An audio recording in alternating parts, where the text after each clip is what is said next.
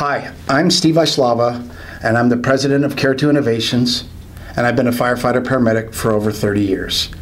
I invented the SIPQuik cervical splint. It is a vacuum splint like other vacuum splints we've used in the field, but it's for your neck. Now I'm going to show you a few quick pointers on how to apply the SIPQuik properly. The natural tendency for a patient when you go to apply a collar is for them to lift their head up. We don't want them to do that. We want them to stay in place and not move. It's a SIPQuik, a fast, stabilize in place splint. Wrap it comfortably, not snug where you're choking the neck, just a wrap around the chin even, just like that, and mold it down to the patient comfortably. And then gently hold up here, not down where you're strangling the neck, up here by the cheeks, just as a little bit more stability while you're vacuuming out.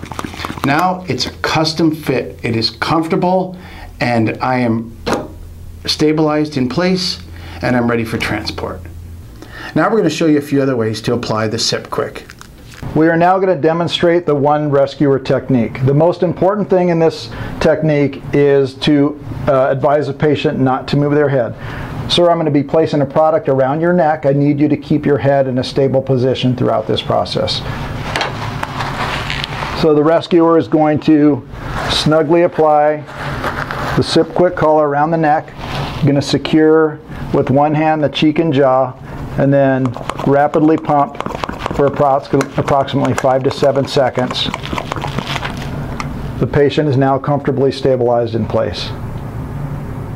To apply the SIPQuik in a patient in a supine position, what you'll want to do is flip the SIPQuik over, align the left edge of the product with the right side of the patient's head, gently slide under the neck, folding the product over and securing with the Velcro.